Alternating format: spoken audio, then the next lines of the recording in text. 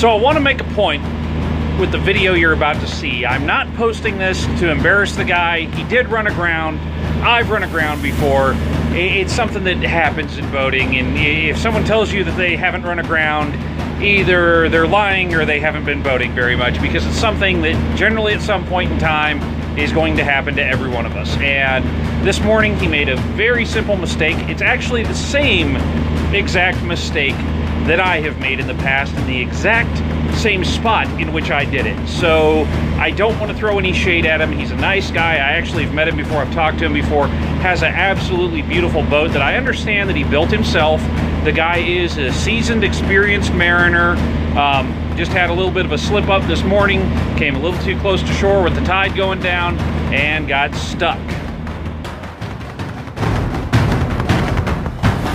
Well, hello from out in the middle of the Strait of San Juan de Fuca. It is a beautiful morning out here. Give you guys a little bit of a pan around. Can't really see anything because we're kind of out in open water. Right? Not super open water. The mountains are right there, but we're going across, headed up north, and I wanted to share this little video with you guys. This is from when I left this morning, and I left just about the time the tide started going out. And as I was leaving Boat Haven in Port Townsend, another boat coming in, a gentleman who I've actually talked to before, really nice guy, really nice boat. He swung it a little bit wide coming around, and I just saw him all of a sudden, she just kind of pitch pulled a little bit and stopped. And he ran soft to ground there. And so with that, I saw it happen. I was still a little ways back, so I started yelling at him, hey, get a line ready, get a line ready. I'll grab it on the way by. And then had another guy out there, there's a little fishing boat. He come run up there, he grabbed the line, brought it over to me, so that was perfect. And I'll show you the video, you'll see what all happened.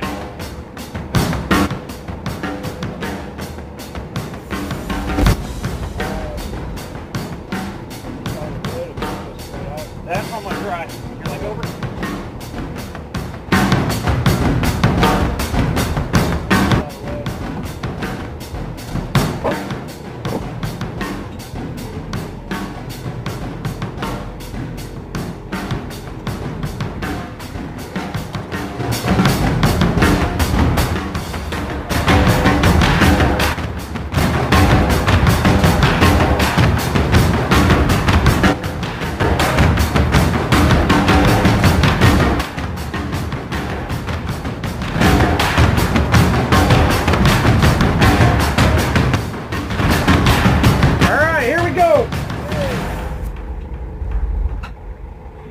You want to go around the other side of him, get a fender in between you and the hull on your bow and give him a push on the stern. And then hold on to your rudder so it doesn't drag your rudder around.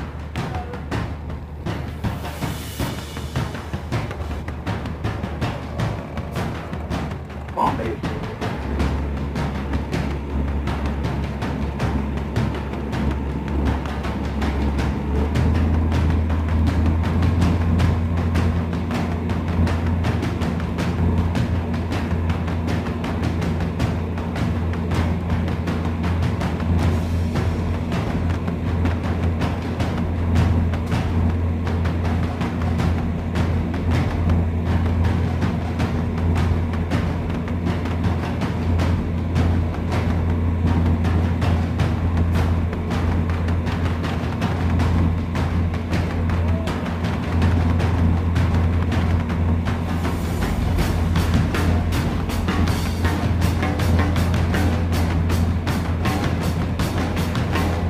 Are you in reverse?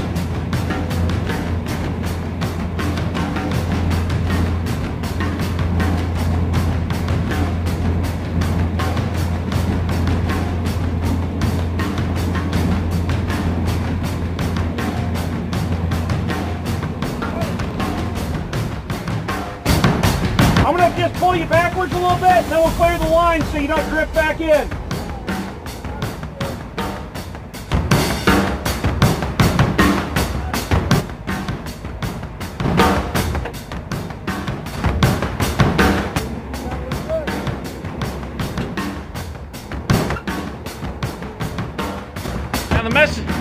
Now the message that I want to share here is, if you have the opportunity to help someone, absolutely do it. Because for him, if he would have stayed there stuck in the mud, if someone hadn't come along and helped him get free, The tide was going to go out today about another 6, maybe 7 feet at that point. And that means that his boat would have been completely dry in the mud right there, and it's fairly steep, so it's highly likely the boat could have flopped over towards the open water, blocked the entrance to the marina, and become a serious issue there when the tide come back in, because if the boat flips over that way, it's going to fill back up with water and it's not going to float. So really bad juju if that happens. So for me, it was like, yeah, absolutely, lend a hand, make sure that, you know, he's taken care of. He swung wide to give me room, swung a little too wide, ran aground. You know, it's happened to the best of us. I'm not, you know, like I said at the beginning of the video, not throwing any shade at him. Really nice guy, really beautiful boat. But this is, I wanted to put this out there because it is a good lesson for everyone to think of. One is pay attention to your surroundings, because complacency will get your dick caught in a vise. And the second one is if you have the opportunity to help someone, help them, because he could, if it would not have been for my help, if another boat had not come along and helped him, he would have had a very, very bad day today. At a minimum, if he laid over towards the shore, he would have been there for 6 to 8 hours with his boat laid over on its side, and that wouldn't have been good, you know, because everybody coming in and out would have seen him, and it's just the embarrassment that goes with that, and that makes for a really long, really stressful day. And the other thing is if it had gone over the other way, well, obvious serious damage to his boat. He would have lost this beautiful boat that he's, you know, keeps extremely well kept, that to my understanding he built himself, and that would have been a horrible thing. So help out your fellow boater, don't be a dick. Catch y'all later.